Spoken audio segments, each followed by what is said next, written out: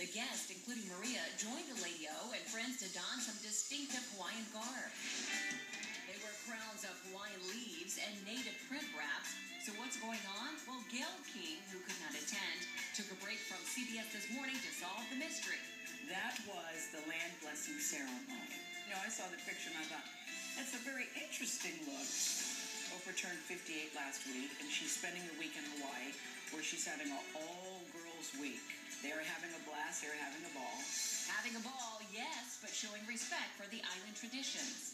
As Oprah is so good with giving good things to people all around the world, in our Hawaiian blessing, we want to give some of that good back to her, to enjoy her home here in our home in Hawaii. Cordell Keikoa, like the man pictured with Oprah, is a keho, a minister or caretaker of traditions. The sets of Hawaii 5-0 and the descendants have been blessed in this blend of Christian and Hawaiian traditions using tea leaves, pure water, and Hawaiian salt. Oprah and Maria can expect a relaxing time.